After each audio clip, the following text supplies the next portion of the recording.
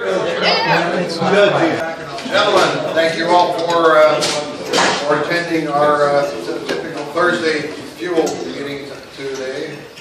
I would like to, our speaker, you all got the email about the speaker.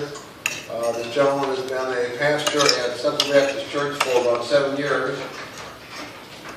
Main thing, before I invite Leroy to come up, is we all need to pray for Leroy's wife, who is, he can tell you more, probably 9.5 months pregnant. So, in and out of the hospital. But Leroy is a friend, he's a great preacher at Central Baptist. If you guys are looking for a ministry or something to go to on Tuesday, every Tuesday at noon, Central Baptist has a men's lunch. Central Baptist is, you know where it is on the Country Club, a block and a half south of 192. 1 block west of Babcock. Anyway, Leroy is the pastor there because he's been there for 7 years, so since we come a little bit of time away from him fixing the camera while Bill was eating here. No. Anyway, let me introduce you to our speaker, Pastor Leroy Williams.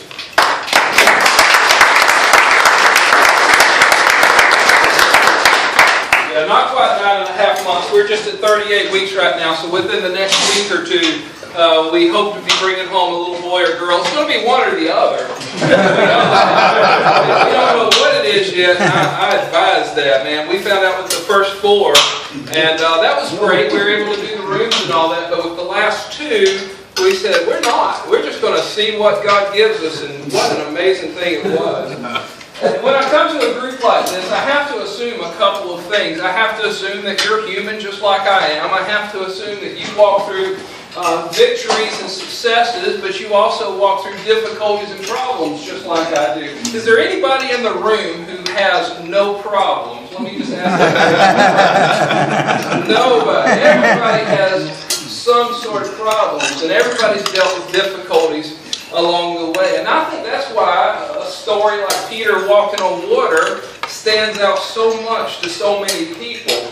You see, the story was preached back in the 80s. A book was written on it called Get Out of the Boat. And many people have preached that message of Peter walking on the water. And what they do is they bring you to an understanding that in the midst of life's storms, the safest place to be is in the presence of Jesus. And so when Peter was told to get out of the boat and walk on the water, he was walking to the presence of Jesus. What we need to understand through that is in the midst of life's storms, that we know that God's presence is there, and we know that God's provisions will always be there. So that story, that sermon, that book, resonated with so many people. But I want you to pay attention, if you remember that story, most everybody does.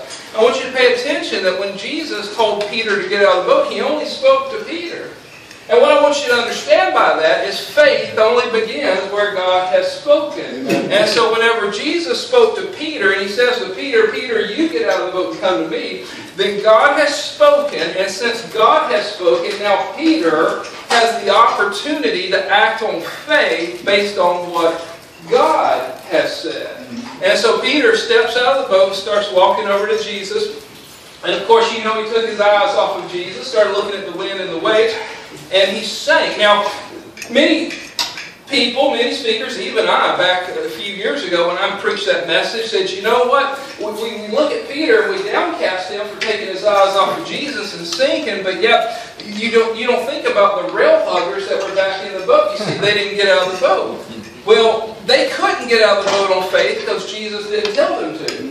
But Jesus did tell Peter to, and so it was Peter that took his eyes off of Jesus. So the point is, we can only place faith in what God has spoken. And I believe that when we see what God has spoken and we start following Him, then that is something that we are walking in through faith. There's another storm story I want to point that out with in Acts chapter 27. So if you have your Bibles and you want to open up Acts chapter 27, please feel free to do so, because in Acts chapter 27, this is a storm story where God speaks much as well. He speaks much to Paul, and Paul is on his way to Rome. He has been arrested in Jerusalem for preaching the gospel. He's going to the temple. He was actually trying to make good with the people in the temple by going through the Nazirite vow back in Jerusalem. But they saw him, they arrested him, and they were about to bring everything they could upon him.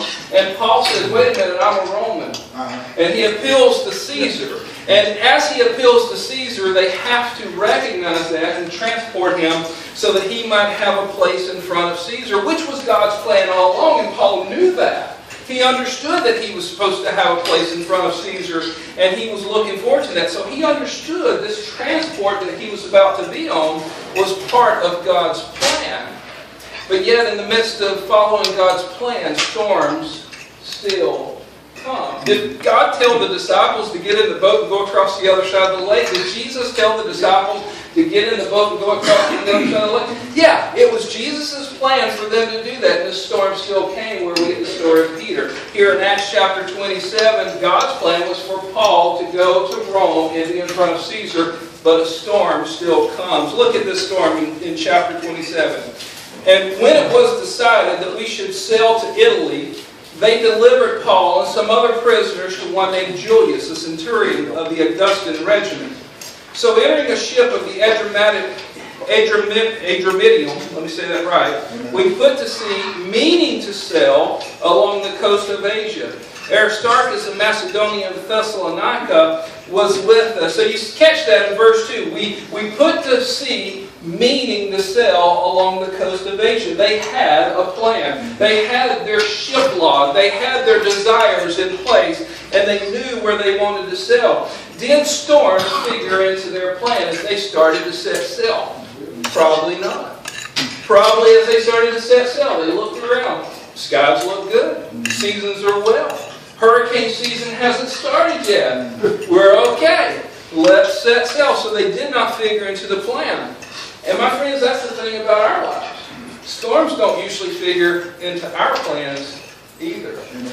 We don't usually think about what it means down the road when we'll get fired. We don't ponder a divorce that might come in our life.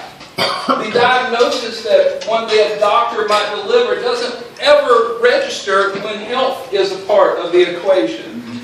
We don't even think about death, although we know that 100% of all people who are ever born die. We don't think about those things.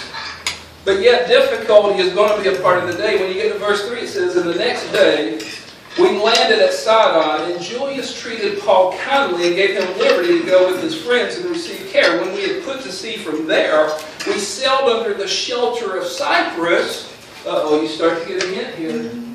You start to see the problems that are arising because the winds were contrary. Anybody ever had a contrary wife? Testify, right now. Because the winds were contrary. It's not good. That means it's not good.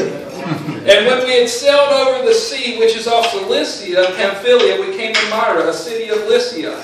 Then the centurion found an Alexandrian ship sailing to Italy, and we put on board. When we had sailed slowly many days and arrived with difficulty off of Cnidus, the wind not permitting us to proceed, we sailed under the shelter of Crete off Salmon. Passing it with difficulty, we came to a place called Fair Havens. What a contradictory term that is. Passing it with difficulty, we came to a place called Fair Havens, near the city of, let's say, did you catch all the terminology in there? It was sailing slowly. The winds were contrary, sailing with difficulty. We came to this place called Fair Havens, and so they did not see the storm coming. They did not know how long it would last, and they did not know how God would use it. But nonetheless, when they set sail, the storms came. Here's the point that we're going to see throughout the whole Acts chapter 27 passage. God redeems everything. God redeems everything. The storms that come in your life, the storms that come in my life, God will redeem them for His glory. If you're a believer, God not only redeems those storms for His glory, but He redeems those storms for your good as well. What are we told in Romans chapter 8, verse 28? For God works all things together to those who love Him and are called according to His purpose. You see, the fact of the matter is, God knows those storms are going to come. When Jesus told the disciples to go, He knew there was going to be a storm. He was going to walk out into the water, and He was going to show His glory. Whenever God sent Paul to Rome, He knew there was going to be storms on this sea, and He knew that He was going to redeem them for His glory.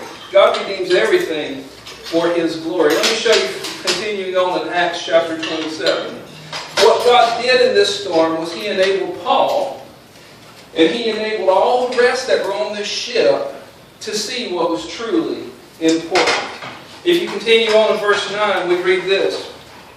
Now when much time had been spent, and sailing was now dangerous, that's kind of an understatement from what we just read, because the fast was already over. That means that during the season when the fast took place, it's kind of like here in Florida, whenever we enter into, June, you start saying, we better start getting ready for hurricane season. It was that time of the year, the fast was over, it marked the beginning of the dangerous time of the season.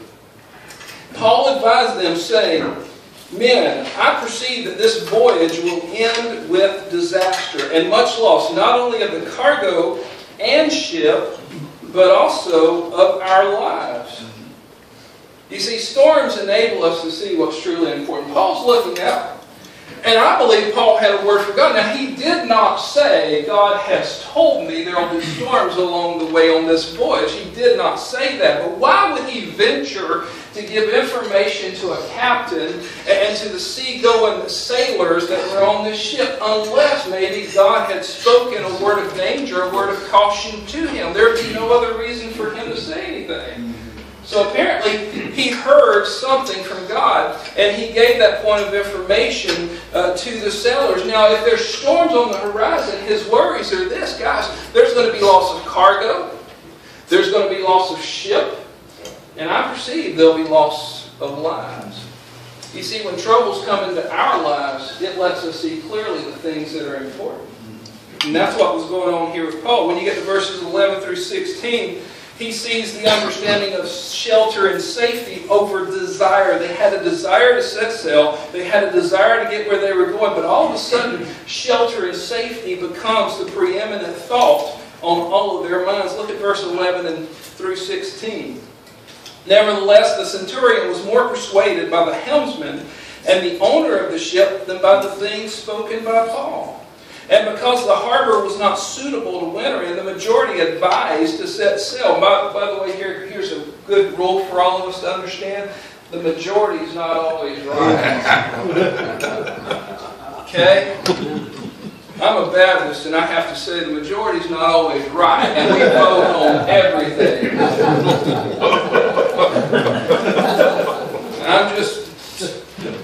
God had to say that. And because the harbor was not suitable to winter, the majority advised to set sail from there also, if by any means they could reach Phoenix, a harbor of Crete open toward the southwest and northwest, and winter there. When the south wind blew softly, life's good. Supposing they had obtained their, see that word? Desire. Putting out to sea, they sailed close by Crete. But not long after, a tempestuous headwind arose called Viera. You've heard our names for different storm systems, haven't you? We name storm systems. We say this is an El Nino, this is a La Nina. We have different names to specify these different kind of things that come up. Then we start naming hurricanes, and we attribute those qualities to them. Well, they had something called the Viera, in which they understood to be a very terrible wind that would arise. So when the ship was caught and could not head into the wind, we let her die. And running under the shelter of an island. Now catch this. Here's where safety and shelter is taking preeminence. Their desire. Let's get there. Let's go. Soft wind. Nice sailing. Let's get out of Dodge. All of a sudden your colliding comes. Desires go by the wayside. And all of a sudden shelter and safety becomes what they're interested in. Verse 16, running under the shelter of an island called Clauda, we secured the skiff with difficulty. You know what a skiff is, right? It's that escape boat that's on the side of a big boat. It's the little boat you get in when the big boat's going down so that you might be tossed and turned in the waves, but you'll survive. And they said, we need this. If this ship goes down, we've got to make sure this skiff's not broken apart by banging against the big boat. So they secured it. And they were looking out for their safety, diving under the island of Clauda. Verse 17, when they had taken it on board, they used cables to undergird the ship. They tied that ship tight. Making sure those boards don't work apart from each other. Making sure that ship stays above water. They're all worried about shelter and safety over their desires. My friends, when the storms of your life comes in, you start thinking about what's really important. You start thinking about life and how life can be preserved. That's exactly what's going on here. Look, continuing in verse 17. When they had taken the skiff on board, they undergirded. And verse 18, and because they were exceedingly tempest-tossed, the next day they lightened the ship. They're taking every measure they can to stay afloat. Taking all the ballast weight off of the ship, throwing it overboard, and making sure that all those unnecessary weights that were weighing that ship down in the water, which had a purpose at one time, now were being left in the ocean because they no longer have a purpose. Those are meaningless rocks and boulders and things like that. But when life starts getting difficult, the meaningless things goes first, and then the things that used to mean a lot have to go. Look at verse number 19. On the third day, we threw the ship's tackle overboard with our own hands. The ship's tackle. You don't have a livelihood on a boat without the tackle. That's what that's there for, is to put your product on the boat so you can deliver it. So not only is shelter and safety over their desire preeminent, but also sound security over a meaningless security. All of a sudden that tackle that at one time was their livelihood is meaningless. And the soundness of the boat and the soundness of the seagoing vessel is what they're looking at.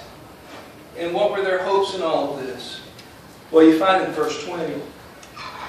Now when neither sun nor stars appeared for many days, and no small tempest beat on us, all hope that we would be saved was finally given up. Let me ask you what time it is, brother. Somebody got a clock to watch? 24 minutes to. 24 minutes till, so I got 10 minutes. There you go. Do you realize who's on this ship? The Apostle Paul is on this ship.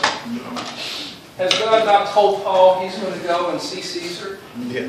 And when I read all hope is lost, I have to think that Paul was counted in that number of the hopeless at that point. Who else is on this ship? Aristarchus is on this ship. Aristarchus was with Paul through his ministry. Aristarchus saw demons cast out of people. He witnessed the 7 sons of Sceva beat up these false prophets. He knew the power of God. Luke was on this ship. The one that gave us the account of Luke and the one that gave us the account of Acts was there with Paul as they sailed. And yet we see all hope is lost. You are never a mighty enough Christian to walk through this world on your own accord. You have to rely upon the only one that gives you hope, and that's Jesus Christ. Because when the storms of this life comes, and you hear about that death that's so close to you, and you understand the difficulties of the days that you walk in, if you're not looking at God, you're going to lose hope. If Paul can lose hope, if Luke can lose hope, if the writer of the Gospels that we take into account, like Luke, can lose hope, and Aristarchus, and my friends, you better not think you're sufficient in and of yourself. You better look for a word from God. Yes, sir. And that's exactly what we get here. Because when they all lost hope, their plans and their schedules, their paydays, the tackle, when all of their possessions were thrown overboard, they realized that none of that stuff was important. And all they wanted was to be saved. That's true, my friends. When a person's on their deathbed, do they think about their positions that they had in this life? Do they think about their possessions that they held on to one time so dearly? Do they take into account any of those things? No. When somebody's on their deathbed, what do they do? They think about those that they shared the life with. And I stood beside enough deathbeds where I heard the family members talking to the one who's passing and say, "Dad, do you remember when?" And they talked about life. Or Dad, if he could still talk, or Mom, if she could still talk, if she's passing, talks to their kids, and they talk about life. you remember when becomes something that's said very often. So they speak about life memories, but they also speak about life hopes. What do you have to hope for when you're laying on your deathbed? That's it. That's it. You can't hope for that next promotion or that next possession or that next life achievement. All you can hope for is that what God has said is true.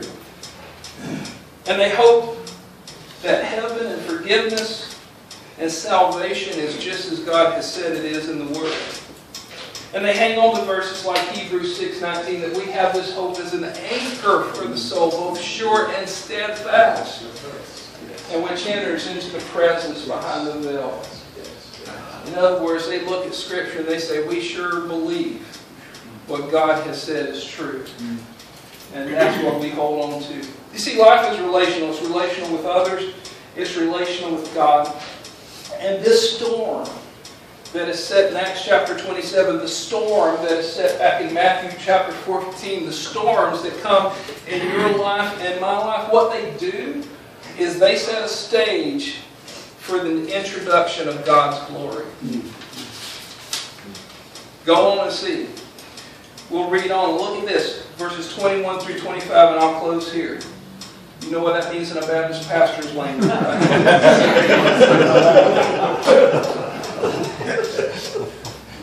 But after a long abstinence from food, then Paul stood in the midst of them and said, remember, the storms set the stage for God's glory. Paul stood in the midst of them and said, men, you should have listened to me and not have sailed from Crete and incurred this disaster and loss. Did I miss something? Yeah, I told you so, Mama. Oh, I told you so. I could bring that up too, but no, we're not going to. Men, you should have listened to me and not have sailed from Crete and incurred this disaster and loss. And now, I urge you to take heart. Really? I urge you to take heart, for there will be no loss of life among you, but only of the ship. How can he say that? Well, because the Word of God came.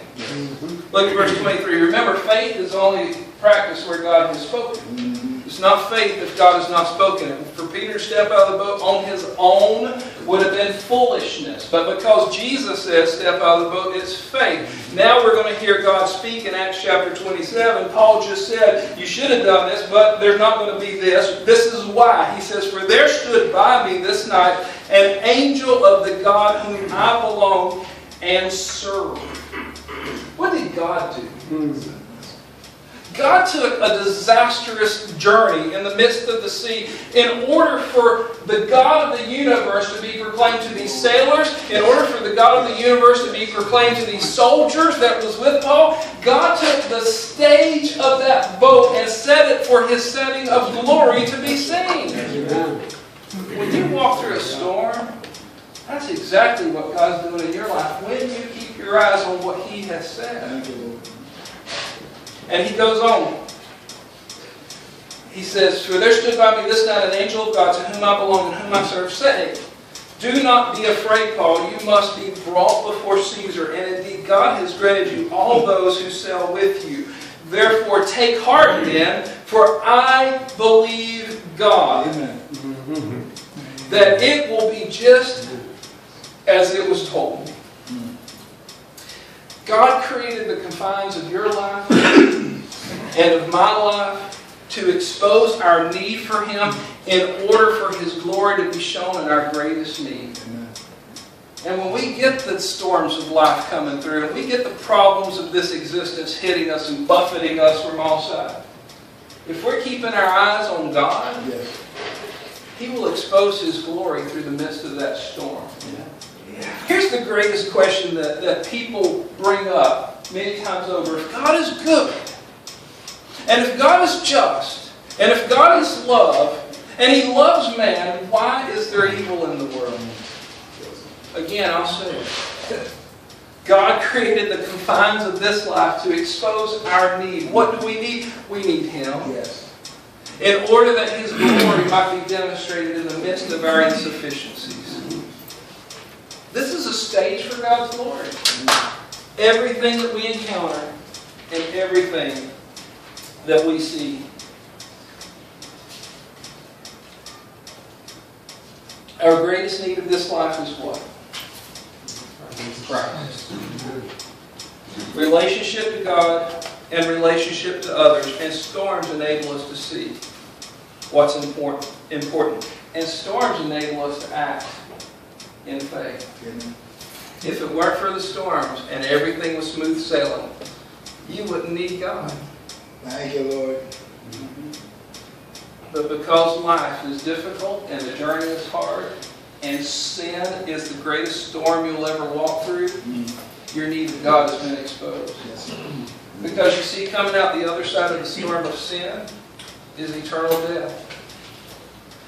But since God has drawn close to you and offered His presence and offered His provision through Jesus Christ, then you get to walk through the storm of sin sinless on the other side when you've trusted what He has said. And what He has said is found in Hebrews chapter 9. Listen to this. And it is appointed for men to die once, but after this the judgment. Do you see the storm of sin and the storm of death? It is appointed unto man once to die, and after this the judgment. There's the storm. So Christ was offered once to bear the sins of many.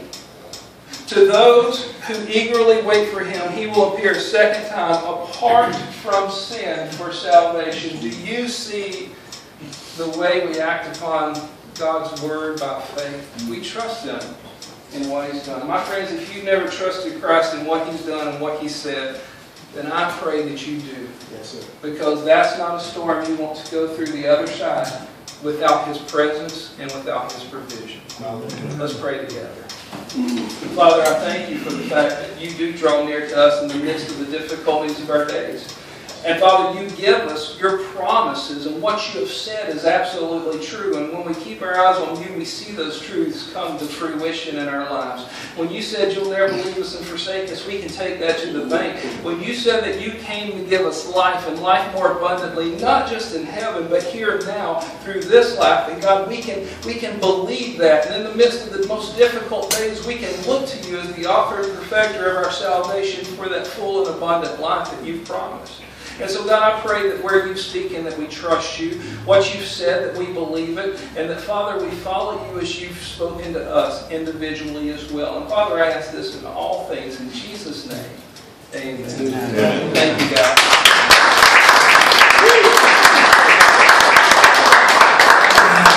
Always good to hear that again. Thank you, Pastor Leroy. Our speaker next week is Pastor Trevor Howard. He's with the Brevard Neighborhood Development Coalition. They're a Christian group that goes into different neighborhoods, gets grants, renovates the housing, renovates the playground, puts programs in place. He was here several weeks ago. I think that'll be a fascinating subject. And y'all please remember Sundays. Make sure that our donations are kind of helping keep us afloat, and I don't think too much burden on that. We'll see you next week. Thanks for coming.